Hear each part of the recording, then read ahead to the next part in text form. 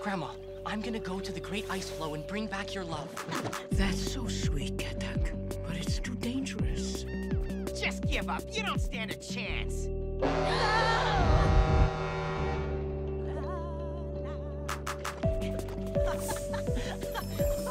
Not that it's any of my business, but shouldn't he have turned white by now? He appears to be late in developing. Ah, I see. That jump you did was so cool. Why are you hiding? I'm not hiding. Well, what's your name? Cyrano. They saw him heading towards the rising sun. Don't worry, I'll bring him back. I'm coming with you. Usually the gray ones are with their moms. I'm not like the others. I might be gray, but I'm older. I'm not like the others either. Are you out of your mind? You can't be friends with the daughter of Jackknife. The little one isn't afraid of anything. His name is Katak. The grandson of the famous Katak? Yes, No. he's my grandpa.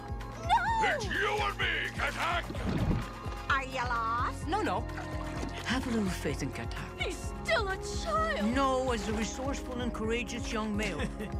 How do you expect me to make friends when all you ever do is eat them? I'm not going to help you find him.